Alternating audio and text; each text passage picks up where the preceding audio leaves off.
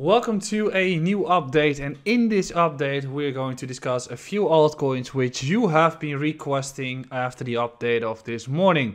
So we're going to discuss a few of those, and I think the altcoins have been bouncing back swiftly in the past hours as Bitcoin has held a crucial level for support.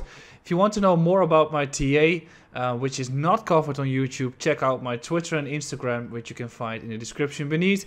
Also, do not forget to subscribe to this YouTube channel, which is completely free and helping me a lot to grow this channel. And also do not forget to like this YouTube update and check out our newsletter, which is 15 euros a month, 3 issues per week, in which we are all giving insights about the markets. And also do not forget to check out our platform where I'm sharing my portfolio. We are making fundamental reports, trade IDs, and being a community to help you invest in the cryptocurrency markets.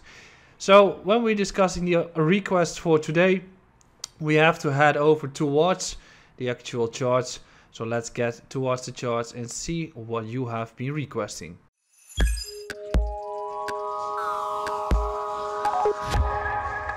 When we are discussing the TA of those altcoins, there's a few that have been running quite swiftly. So the first one that you have requested is Matic Network, which I've been covering in the request last week too. We have been stating something important about the price action of Matic. We have been saying that it has been ranging in sideways action, and after that we have been calling the actual breakout in which a retest would result into a move towards the next resistance zone, which can be found between 5200 and 5800. So in this point we've had a beautiful run, right? So we've had a retest, previous high retest, run back up, and we broke above that range area that we have been concluding or we have been discussing previously. And after all, you just want to enter after the retest, which has been happening now too. Beautiful retest taking place, and after that we concluded that either you can use horizontal price action for a take profit level, or you can use Fibonacci extension to derive that one, and then you get towards the conclusion that anywhere in this region around 5500 is actually where I would like to take profits on this impulse move. What does this mean? Well, actually, if you want to enter Matic at this point, the best entry is probably gone for this one. So you preferably want to wait it out until this one starts consolidating like we have been seeing here as well. And then we get some retest around the area of 4000 sets or potentially even 3500 sets before you want to start getting into the entry point again. What it also tells us is that altcoins are still showing strength, and not only Matic has been doing great, but also Ethereum, which I've been stating today that we might be looking at Ethereum pairs way more than Bitcoin pairs. Ethereum has also been doing great, and next to that we've also been seeing strength on Luna. So when we're looking at Matic against Bitcoin, the best entry is gone, and I'd rather want to start looking for take profits, as we've just been seeing a pretty heavy strength on the actual altcoin at this point. The second one I want to discuss is a group of altcoins that might be getting into a new cycle at this point, which we'll definitely be covering relatively soon on this YouTube channel, which is coins like Tezos, Litecoin, EOS, the relatively old ones that have been underperforming massively. What do we see in the recent hours for Tezos? We do see that a higher time frame support has been hit once again. We have been hitting this range low, which has been tested on and on, as we can see.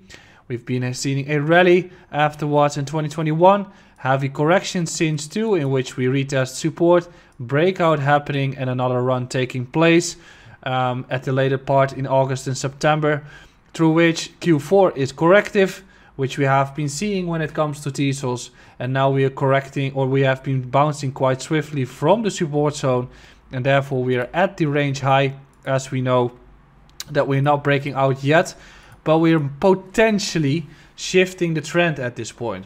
What does it mean?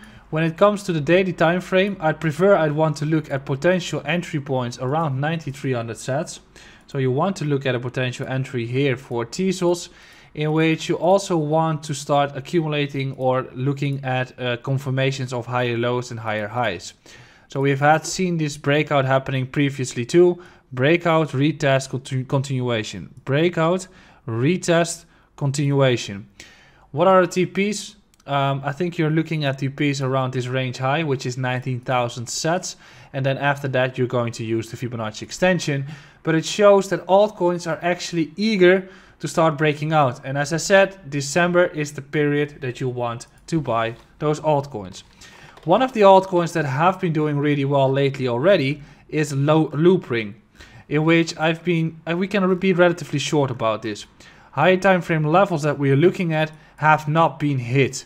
So when we're looking at the daily time frame for Loopring, we have not been hitting the support levels. But when we're looking at lower time frames, we have actually been hitting support levels, which we couldn't be seeing on a daily time frame. Based on this, where would I be looking at potential trades? Definitely in this range. And then it's getting quite complex at this point, as then you still have to zoom in some more, and there you get a second level, which is the area at 4,600 sats. Difficult one, as this one has been running heavily too already. Matic has been going great, but this one has 10x'd in the past 2 months, through which we usually are getting a longer period of consolidation, through which these two levels are still levels where I'd be looking at potential entry points at a certain point in given time. I'm not a huge fan of chasing these trades. I'd rather want to day trade after such a big move, and therefore you're looking at opportunities on coins that have not been doing too well yet. And one of them is potentially Vechain.